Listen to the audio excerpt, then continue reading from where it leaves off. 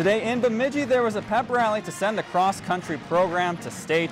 The entire boys team qualified after the team's second-place finish at the second meet, and 2 individuals on the girls team will compete based on their finishing times at sections.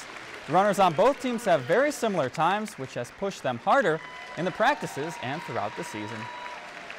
We really enjoy racing together. We do all of our workouts together, and so it'll be really fun just to have a fun race with her. Nobody wants to lose to the guy behind them, so pretty much just if the last guy starts picking it up, everybody starts picking it up, and so that can really push everybody that way. It really helps, I think, the confidence level to know that you've got somebody you can race with. You can push each other in the times in the race when you're feeling a little bit weak or you're not sure, and you have the confidence that, hey, every day we run with this person, we know we can run with them, we can run with our teammates, and that they're doing well, I can do well too, and it just helps everybody feed off of that positive energy. I'm just really excited to race. There's no stress in having to do well, just a lot of fun. I'm really excited to compete with the best in the state.